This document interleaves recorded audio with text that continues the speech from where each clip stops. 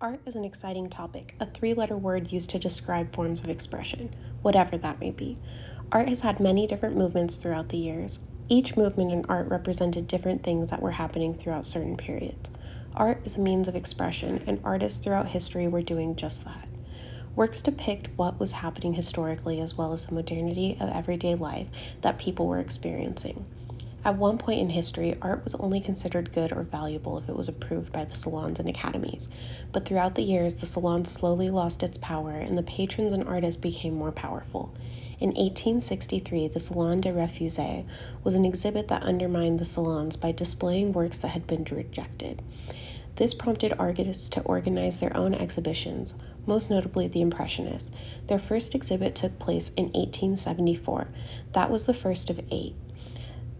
These exhibits sparked the movement called the Impressionist movement. The Impressionists were a group of artists who joined each other in going against the salons from which they had all been rejected. As a way to retaliate against the old systems in place, they decided to create their own exhibit, which displayed their works that were once rejected. Their work had a focus on modern life, a transitory moment, sometimes depicting people as well as nature and time.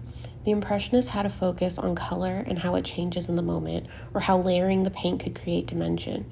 Their work often displayed loose brushstrokes, made up of lines which you can often determine what the medium being used was.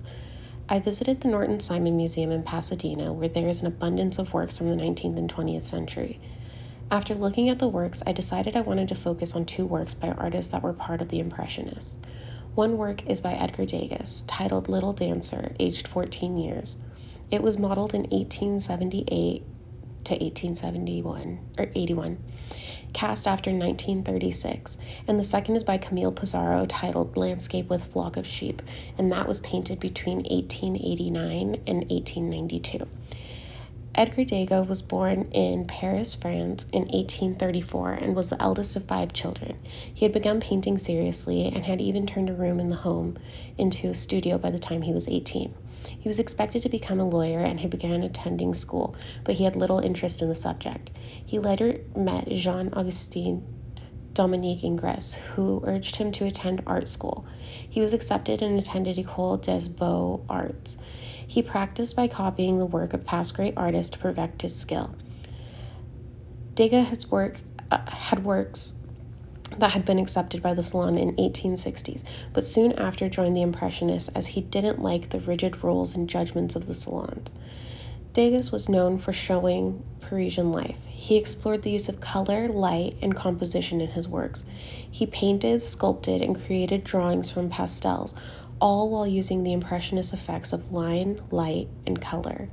As I said earlier, they were known for having animated brushstrokes and focused on the changing colors in light. Degas didn't only focus on the upper middle class, he also depicted marginalized individuals as well. Some of the subject matter that he heavily focused on in his work were dancers, more specifically ballet dancers.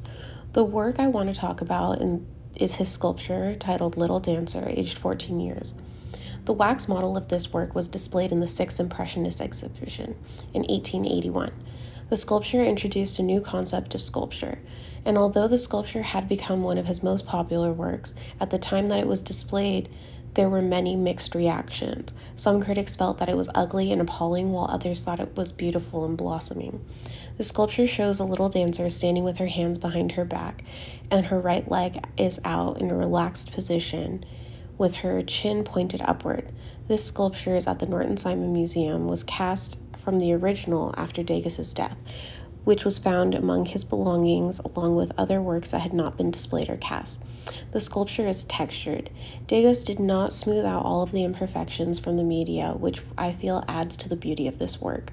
When viewing it on display, it's situated in a light-controlled room, and the way the controlled light accentuates the texture and line of the work is beautiful, as well as the brass color. This sculpture is cast in bronze and dressed with a gauzy skirt that is deteriorating. I think that adds to the beauty because of the fragility of the material. And in her hair, there is a satin ribbon. When I look at this work, I enjoy the fact that you can feel the attitude and confidence of the dancer. There's a sense that she's relaxed but also grounded in her stance. Degas did a great job of capturing this moment. Although it was controversial at the time, it has become one of his most recognized works. I will now be moving on to Camille Pissarro and his painting, The Landscape with Flock of Sheep. Camille Pissarro was born in Amelie, St. Thomas, and lived there until he was 12 years old. He then attended boarding school in Paris. After that, he traveled around and then back to St. Thomas, where he would draw in his free time. In 1855, Pissarro returned to Paris to attend school at various institutions and studied under many masters, including Jean-Baptiste Camille, Corot, Gustave Courbet, Charles-François Daubigny.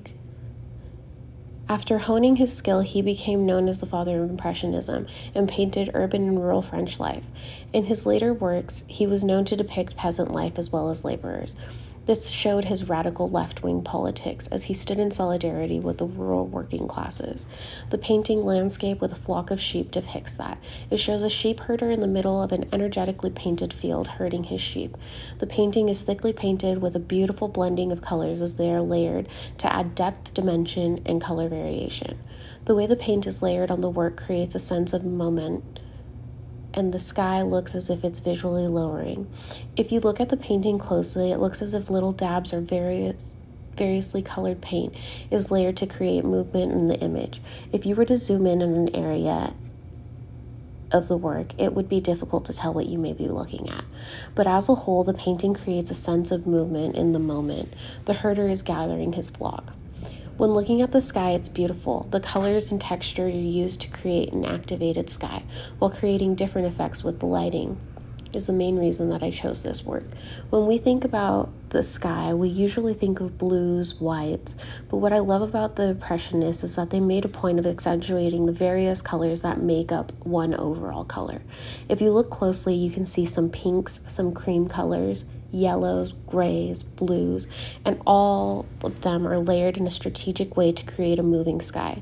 This work was painted during a time that Pissarro was exploring Neo-Impressionism, which was also known as Scientific Impressionism. It focused on color harmonies, color theory, as well as using form of pointillism to create the image by layering different colors, and it completes the whole image. Although he's not fully recognized for being the founder or primary practitioner of the Impressionists, Pissarro was the main developer of the Impressionist technique.